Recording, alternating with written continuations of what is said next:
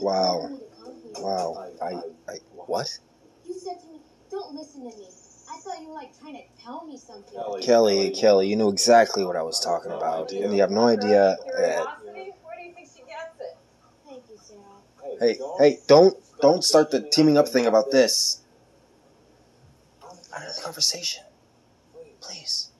Really, Eddie, why in the hell does this thing ever work? No, it's not a landline. You're not in a phone booth. You gotta wait for a decent signal. Signal. Violence and technology, not good bedfellows. The kind of documentation Cameron wanted, particularly equipment in the field, as close to the animals as safely possible. Yeah, that's a great idea. While you're at it, why don't you smear yourself a little sheep's blood?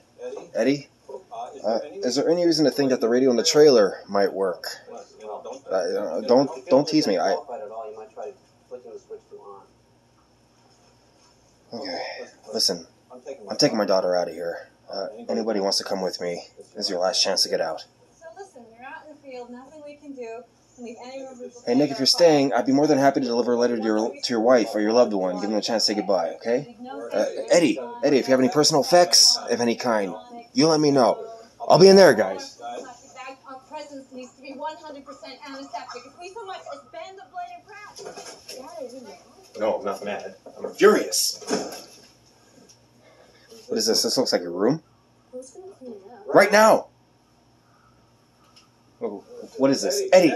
There's 100 switches! Don't be mad. I was going to call you in a day or two to let you know where I was. I always do, don't I? I'm the best kind of girlfriend there is. One who travels a lot.